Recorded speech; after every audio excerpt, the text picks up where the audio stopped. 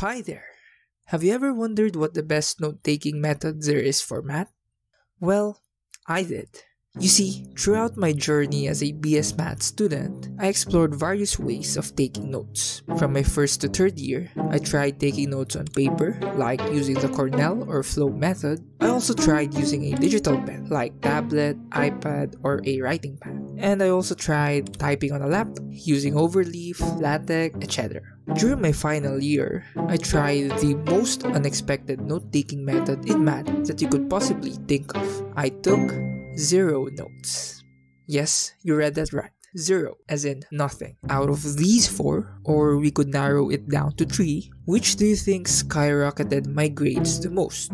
Well, I have the answer, and it may not be what you expected.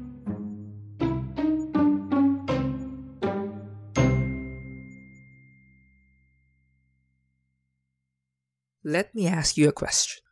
Why do you take notes for math in the first place? Well, obviously, it's for capturing information. But going further, for what? Why do we need to capture information?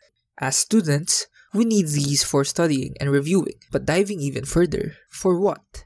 Why do we study and review in math? It is because we have assessments. This is the bottom line answer to our first question. We usually take notes in math for our assignments, problem sets, exams, etc. We need to record information for later use. But what if the information can already be found in math books? Should we even bother taking notes in class or not?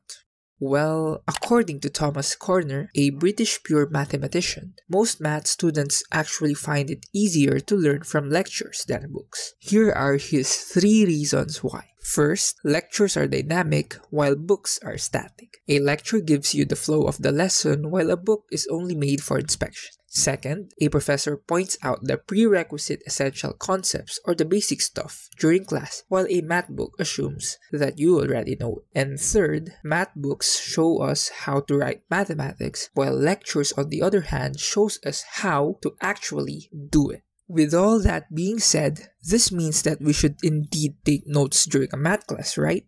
Well, not so fast. We haven't talked about its counterpart, which is focus. In a class, there are 2 things that your attention can be put on. Either you are focused on your paper or your teacher. Personally, I do not like multitasking. I think that it is inefficient. Let's say these 2 bars represent your focus on your paper and teacher. If you think that you can give 100% of your focus to both these areas, then think again cause you can't. You will certainly divide this into 2. You might focus more on your teacher or on your paper. Either way, something has to give. For me, it was my paper notes. This helped me focus more on my teacher but left me with 0 notes. But what if there is a way to bypass taking notes so that we could focus entirely only on our teacher while capturing every detail of the lecture?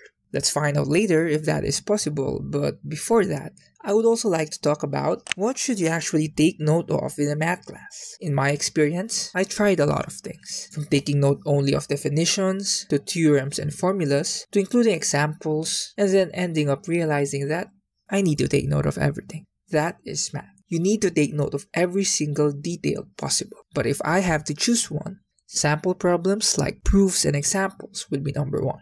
According to Cal Newport, author of How to Become a Straight A Student, the key here in math is to record as many sample problems as possible with as many intermediate steps as possible. If you try to search online, definitions, theorems, and formulas are quite easy to find. Solutions to examples and proofs to theorems are the ones that are quite hard to find. Even if you do find solutions online, understanding these would be another problem. So if you don't have a choice, I suggest that you focus on taking note of sample problems with detailed proofs and solutions. So far, we have discussed the why and the what. Before we dive into how exactly should we take notes, I would also like to touch on the when.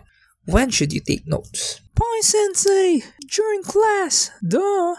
Yes, that is correct. But aside from that, I also want to emphasize the power of taking notes immediately after class. According to Professor Marty Lobdell, a professor in psychology, while the lecture is still fresh in your mind, expanding on your notes will be beneficial to fully grasp a lesson. Try to fill in the gaps, if any, and answer the questions that you have in your mind during the lecture. Personally, what I do is that immediately after class, I open my Anki, an online flashcard app, and input the key theorems, formulas, identities, as well as solution steps and key points I had in class. This is a key step for me as this converts my passive notes into active ones that I can review every single day. And so now, it is time to disclose my Krabby Patty secret formula, which is soon to be not so secret technique that helped me catapult my grade from 0 to 100 while doing less work. My note-taking method is all about pictures, and I call this the pie method, with pie obviously pertaining to pictures. Yeah, pretty straightforward. It's basically taking pictures of the board using your phone and then storing these pictures in a folder. Simple, right? Now hold on, before you close this video, let me share my experience regarding this. Before I tried the pie method, I was kind of skeptical whether this would work or not. Who goes to a class without writing a single damn thing anyway? But I noticed that my usual note-taking process is quite inefficient. I take notes during class hours and then review it when I get home. Whenever I review my notes, I notice that there are a lot of gaps in it, and I often don't understand a lot of things. So, I often take a lot of extra time reviewing and annotating them. Personally, I think that this is very counterproductive, as I should be learning during class hours, not after. Aside from this, I find myself focusing too much on my notes instead of the teacher during classes. In math, listening to your teacher is very important as they provide the explanation for every solution or proof. You will miss out on a lot of important details if you don't listen completely. Lastly, writing or typing your notes is quite tiring. We attend classes to learn, not to be a recording machine. If we can minimize the effort exerted outside learning, then that would be ideal. So given these, I knew I had to make changes. I decided to stop taking notes and start taking pictures instead. How does it work? Here's a step-by-step guide on how I use the pie method. First, start by listening intentionally in class. Put 100% of your focus on your teacher and ask questions if there are things that are unclear to you. Second, take pictures of the board. Politely ask your teacher if you could take pictures with your phone in class, and make sure to take a picture of everything without leaving a single detail uncaptured. And lastly, review your notes after class. Check every picture that you took, try to remember what your teacher said in that certain picture, and if you use flashcards like Anki, input the important formulas, theorems, definitions, etc. This converts your notes from passive to active. As you can see, the pie method is really simple. It is important to note though that taking 0 notes is not an excuse to be lazy. And by that I mean, do not use your phone for other things like social media or games. If you would not take a picture, make sure to keep your phone or put it facing down.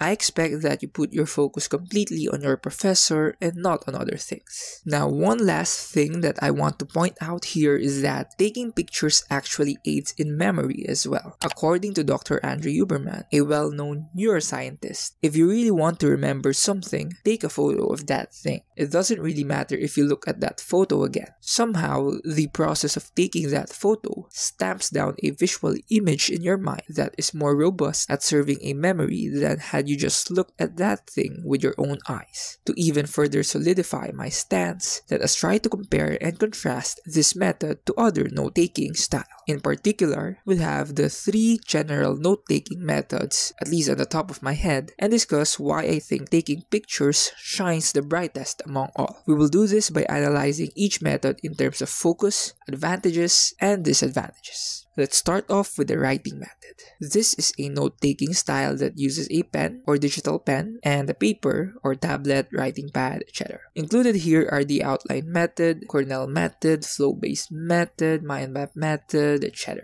In terms of focus, I think that 70 to 80% is usually devoted to your paper while 20 to 30% goes to your teacher. The advantages of this are, it's very personal, it's quite easy to annotate, and it's easy as well to create figures and diagrams if needed. The disadvantages here are, you'll definitely miss out on certain things as most of your focus will be on your paper, it encourages multitasking, and it makes it hard for you to focus in class. The only time that I would consider this method is if the teacher gives out his or her slides before the class. The write on slides method is great since it gives you a timeline of the lesson and all that is left to do is annotate.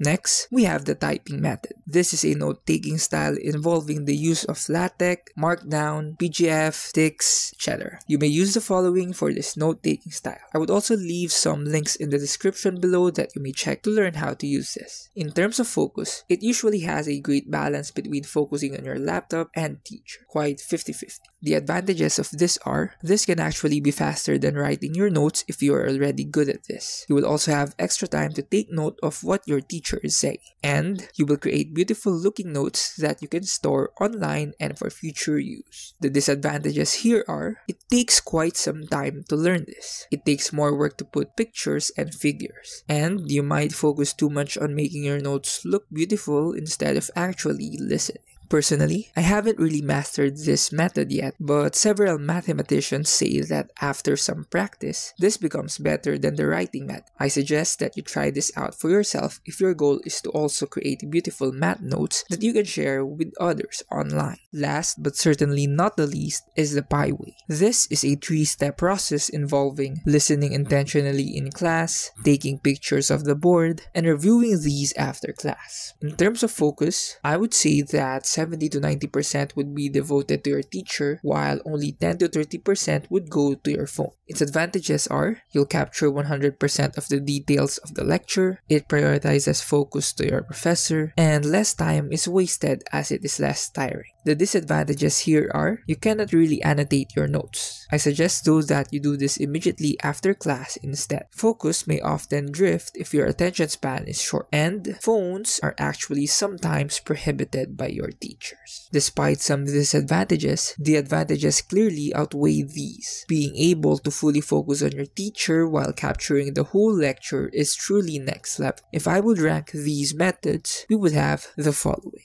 Third place goes to the writing method, as it is quite hard to capture everything in math with the use of this method. Second place goes to the typing method, since it is actually faster to take notes here than the writing method as long as you have mastered this. And of course, the first place goes to none other than the Pi method. Obviously, this takes the #1 spot as it gives us tremendous benefits while doing less work. This is the Pi way to optimize your notes in math. Just note that this only applies for math or for other technical classes. Courses that are less technical are a totally different thing. I suggest that you experiment with this and see it out for yourself. Taking notes in math is very important, but it is only one part of the equation. At the end of the day, solving math problems is still the best thing that you could do to really improve your grade in math. Good notes help, but it would never replace actually doing the math. To end, I would like to leave you with a quote by Professor Richard Muller, an American physicist. The trick to good note-taking is listening and understanding in real time so you know what is important. Too many students substitute note-taking for thinking, then they can figure out their notes afterwards. So always remember to prioritize listening, understanding, and thinking over writing.